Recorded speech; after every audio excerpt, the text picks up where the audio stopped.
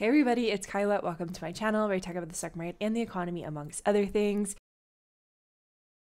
We have a special co-host today. I'm super excited for her takes on the macroeconomy, but we're going to be talking about Zoltan, we're going to be talking about the labor market, we're going to be talking about the Federal Reserve, and kind of this broad distrust and nihilism that is a big thematic across not only the economy, but society at large. So beginning with Zoltan, published a pretty intense piece, as he does, titled War and Industrial Policy, which the big takeaways were kind of around the things that the world is going to have to do over the next couple of years, which is rearming, reshoring, restocking and investing, and rewiring the grid. So basically he's like, we're going to have to defend, we're going to have to blockade, it's going to be much more defensive. We're also going to have to reshore all the production that we do. We're going to have to reinvest in commodities because turns out things are scarce out here. We're going to have to rewire the grid because hello, energy is a nightmare. We dove further into the importance of commodities, which have been underinvested in, as we can see in Europe. He's talking about this changing world. Trust has evaporated from all corners of modern society. People are going to start duking it out because things are inherently unstable. That's kind of like the broad thesis that he has.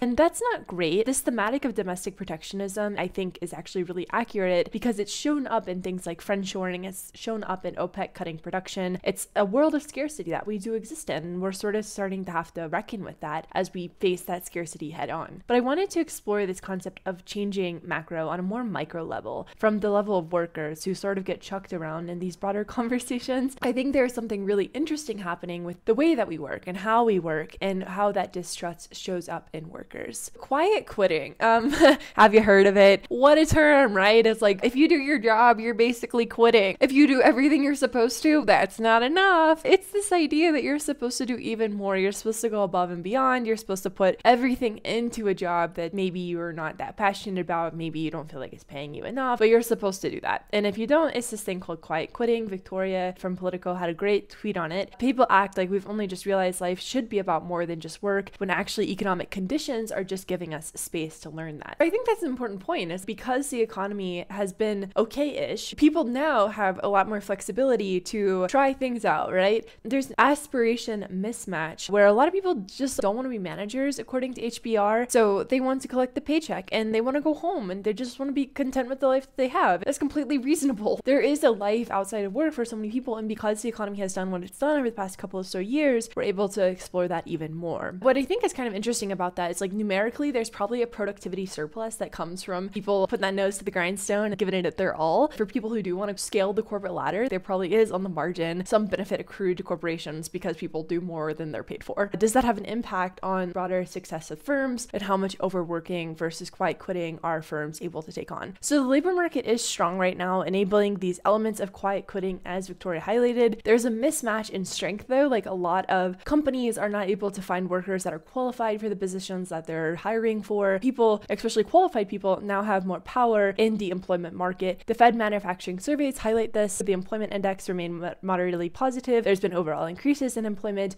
Employment is expected to pick up. The labor market is doing okay right now, giving workers more power in the conversations that surround their work, which is a good thing. Workers are demanding more in more ways than one. Because of the changing labor market, it seems that people are discovering their human value as well as the monetary value of their work. But there's still this underlying passion crisis fueled by a broader distrust. So with the human value, the Wall Street Journal published a piece examining how people that lost their jobs are very quickly able to find new ones, and even better paying ones. And if you lose your job, you're still able to go back out into the labor market and be like, actually, I know my value as a human now. And we've seen a lot of turmoil in tech employment, but labor demand is still strong. There are nearly 2 job openings for every unemployed person seeking work. Then there's the monetary values. The New York Fed published their labor market survey data last week, which included the reservation wage, which is the lowest wage that respondents would be willing to accept to take on a new job, and expectations increased across the board. So people want more money for the work that they're doing, which is totally valid. Like, hello, inflation. It ticked up from 68K in July of 2021 to 72K in July of 2022. The thing is, like, what is your value? There's a good paper that explores how people don't really know their value in the labor market, highlighting that if workers had correct beliefs, at least 10% of jobs concentrated in low wage firms would not be viable at current wages. Wow, like, oh my God, everybody is getting underpaid. And of course, it goes back to margin, productivity, productivity surplus and like how corporations are able to benefit from that. That goes into the stock market. But passion value in choosing a major, even in college, it's just kind of an aside, but salary is the main focus for a lot of people. People are more willing to choose STEM and medical majors, and they do that to land a job. There was an article in The Atlantic from Ben Schmidt called "The Humanities Are in a Crisis," and it points out sort of the mismatch of this. There's an increase in the for the money aspect of it. So Ben kind of highlights that even the major that you choose doesn't really dictate your earnings potential that much. Like humanities majors don't make that much less than X major. I think one thing that kind of strikes me about the whole quiet quitting thing is this clear lack of passion for work, which totally makes sense. A lot of jobs don't really have things for people to be passionate about, but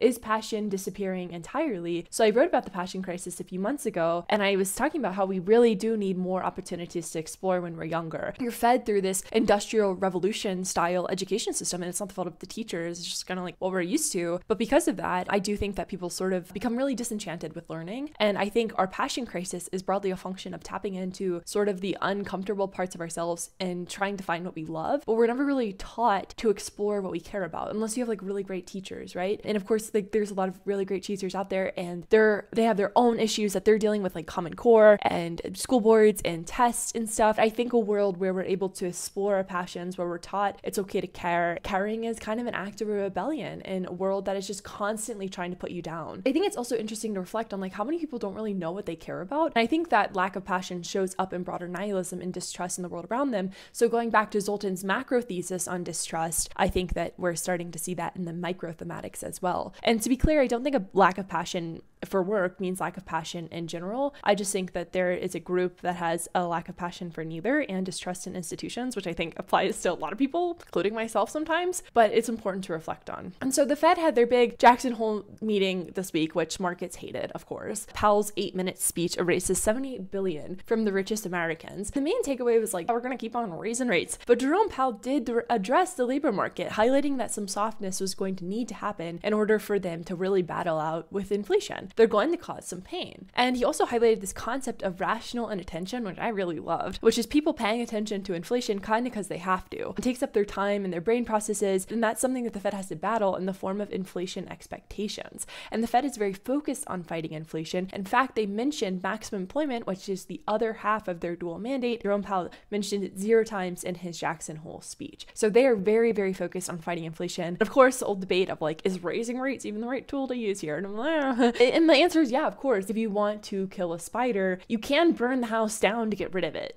Could you ethically capture it in a cup and release it outside? Yes. But if your main goal is spider eradication, burning down the house does the same job. And the Fed is sort of on the path to burning the house down. I think that they're doing the absolute best that they can, but they don't want to be wrong again. You know, people are making fun of them for the transitory stuff. Now they're like, okay, well, we're gonna freaking raise rates, dudes. There's so much that they can't do, right? They can't fix supply chains. Companies are passing off costs to consumers. They can't really go to corporations and be like, hey, eat that cost. They can't fix globalization or lack of oil. The dollar has become a lot stronger because of their hiking path. There's a whole conversation to be had around that and the impact that that has on emerging market nations as well as domestic corporations. Any way that the Fed turns, they're bumping into the walls. The house is slowly crumbling. Zooming back out into labor, corporations seem to be getting ready to respond to weaker conditions. PwC survey found that 50% of companies have reduced headcount, 40% are rescinding job offers. A lot of it is confusing, right? It's jobs that need to be filled, but like, are those jobs going to be there in a few months?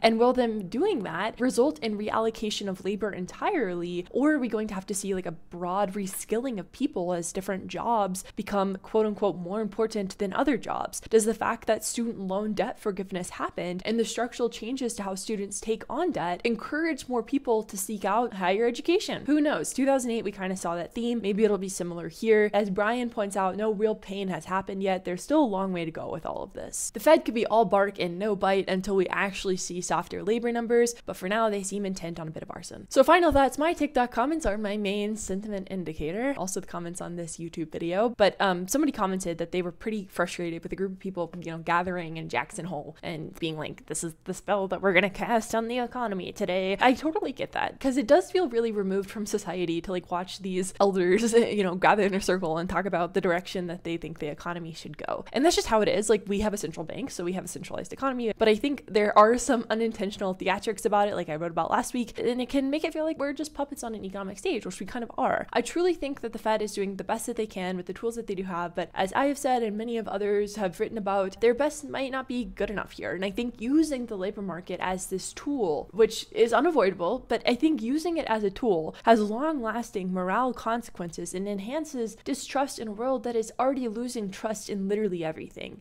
And Neil Hilborn is one of my favorite poets, and his stuff is brutal, but this